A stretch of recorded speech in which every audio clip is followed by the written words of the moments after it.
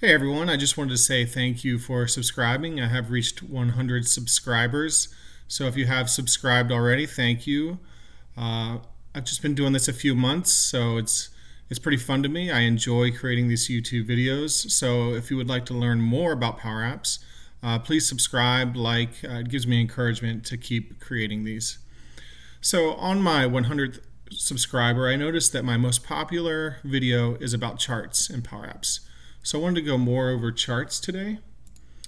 So I just wanted to go ahead and pull in a line chart. And since stocks and Bitcoin have been super popular, I kind of wanted to base it off maybe stocks, just kind of show a couple things that we can do. So right now in our chart, we have a line chart and it comes with our default data. That's Tokyo, our cities across, I guess, just a random numbers. So I wanted to show how you can use almost any property in a chart and you can give the power back to the users. So if we were to have an input and let's say a drop down, and we gave it a label, let's go ahead and give it a label. If you'll notice that our chart, it actually has a grid. You can see the horizontal lines here, it's the grid. So what we can do is give power back to the user to have a grid or not. You know, why is it up to us Power App developers if it has a grid or not? So if we went to the drop down, and I'm going to call it drop grid, how about that?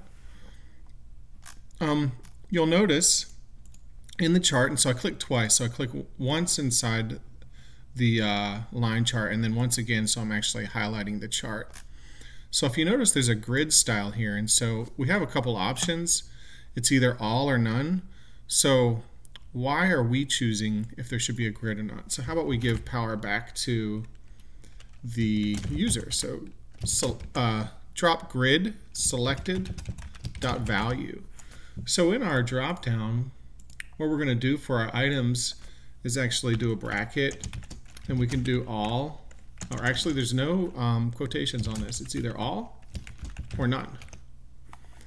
And so now we've given the power back to the user to have a grid or not. And so the user could come in here, take a screenshot, and send this graph off to whoever, his boss or whoever wants to see the graph. So we can do that for almost every property on a Power App. So we have our properties on the side. I think another good one is how about a border. So if you notice we have a border thickness. Let's do the same thing. We can do a drop down. And it starts with a 1. I'm going to give it a label again. And we'll call it border. Give it a semicolon. So we have a border, and I'm going to give it a few options. This time 1, 2, 3, 4, 5. And might as well have a 0, 2, of course, right? For no grid. So we have a drop down. I'm going to rename it drop grid. And I always, drop border. I always rename things because it just, if anyone else were to work on this Power App, it would help them locate what I've done. So now we have our drop border, and it has a few different options. If we go back in our graph, we can go to the composite line chart total, and we can see the border thickness. If we change this to drop border dot selected dot value, we're given the power back to the user to choose if there's a border or not. And so you can see that the border gets, you know, larger. And I don't really like this bottom area part. I'm going to go ahead and take that out. So now we have our chart title. And I'm just going to keep on going from here, show you some more things you can do. So if we did a text input, let's see, a text input, and say we wanted the chart title, we give it a label. And so we're giving the power back to the users so they could take a screenshot if they wanted. Right now you can't really print a Power App. You can like convert it to HTML. I guess it could be possible, but I think the best thing to do is just take a screenshot of your Power App if you wanted to, and then you could print that way. So we have no no border now. And then we can change the chart title. So if we go to, it's already on text, and I'm going to rename this text input text chart title. So now I'm just going to go ahead and say this is the text, or text chart title.text. So you'll notice that it's blank now, but say we wanted it to be Tesla. So that's our Tesla stock. So now we have a chart, right, with default data. We've given the power back to the user. You can see it highlights different points of the value. So that's just some things you can think about. You can do this with almost any Power App part. So you can go into the advanced or the properties, and you can give the power back to the user if you want to give them a text input or a drop down. Give them options to do what they want with your parts. If it's a gallery, a chart, a data table. So I'm going to keep going from here. I'm going to do another text input. And then since this is stocks, we're going to want a date picker. So we're going to give them a date picker. We're not going to do based by time, but we'll just do per day, if that's going to make sense. Let's see. So this is actually going to be the stock price. And this is going to be the day.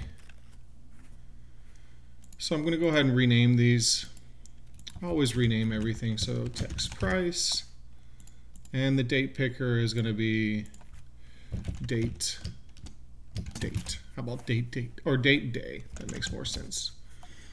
Date day. So now we have two different text inputs. One is a date and one is just a text.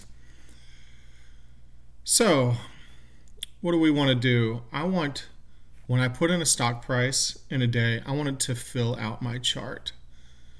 So what we're going to do is we're going to create another button, or our first button, technically. We're going to create our first button, and it's going to submit. So this is going to submit to our chart.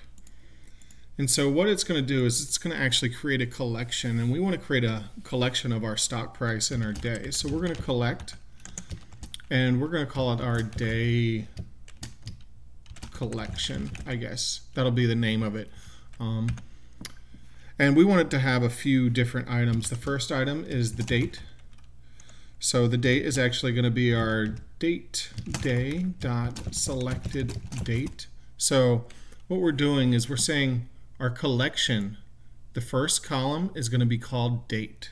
That's the name of our column. And what is it going to be? It's going to be whatever we put in the day picker. So now we're going to have a second column in our collection, and that's going to be the price. So the price is going to be the text price dot text. So now we have two columns that we're going to collect and we're going to put into a collection. So if I go ahead and play this and we say, so Tesla is about 770, I guess, right now. It's dropped a little bit. We're going to submit. So you notice nothing changed. Of course, we didn't change the background of our chart. But if we go to a file and we go to our collections, you'll notice that this is the date and price that I just entered. So our collection now, as we labeled it, was date in the first column and price in the second column. And the name of our collection is day collection. So for our chart, instead of displaying the default data, what we want to do is actually change our items to our day collection. And you can see it's backwards right now. So what we want to do is change date on our x-axis, price on our y-axis. So we have one dot at 770. So let's go ahead and add another one. So the previous day, I know these are not exact. I'm just taking a guess. Maybe it was 790. You see, now it's displaying on our chart. It was 800. And it's displaying on our chart. Oh, oops, I've already made a mistake. So let me show you how to fix that mistake. So I have two dates. So the way that I would make it so you can delete items from your collection is either use a data table or a gallery. And I'm going to use a data table. So my data table is actually going to show, I'm going to make more room for everything here. Let's make a good bit more room. Pull everything down. Hopefully everything's visible in my video. Just going to keep pulling down. So now I have my data table, and my data table is going to use my day collection. And you notice it's not showing any fields yet, so we want to go to properties and add the two fields, the date and the price. So now those two columns are there, and this is the exact same thing that my collection has.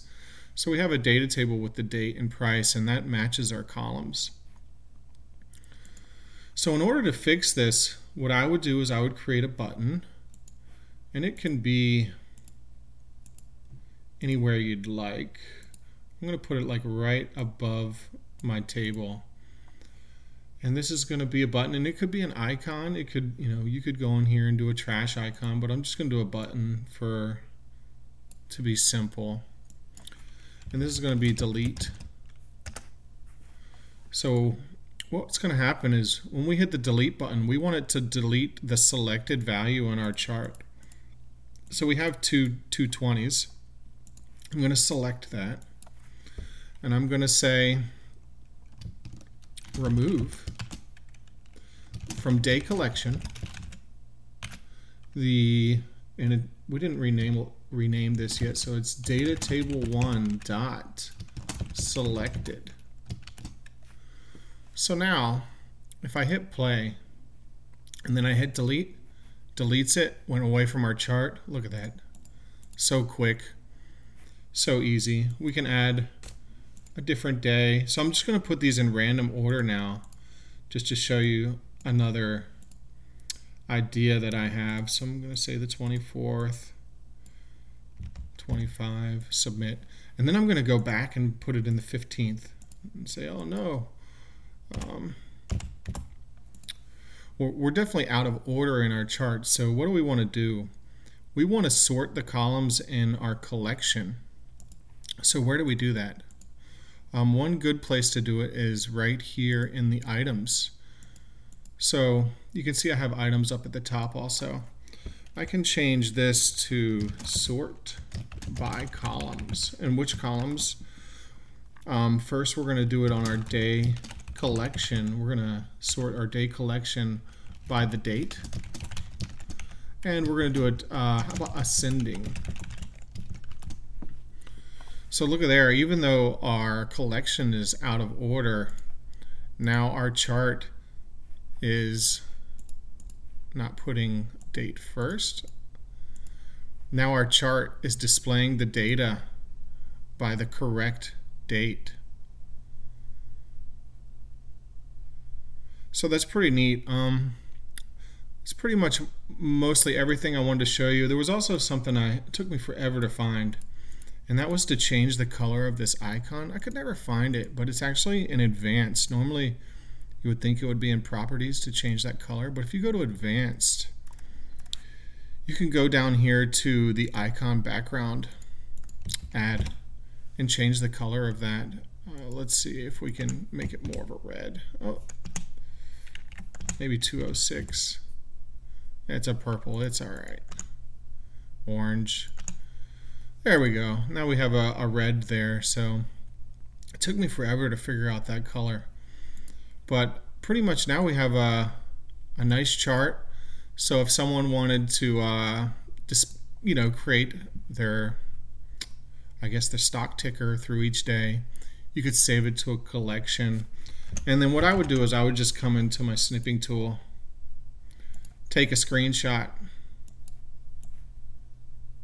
and print it, even though I missed the title. But now your users have a nice way to create a chart using your Power App.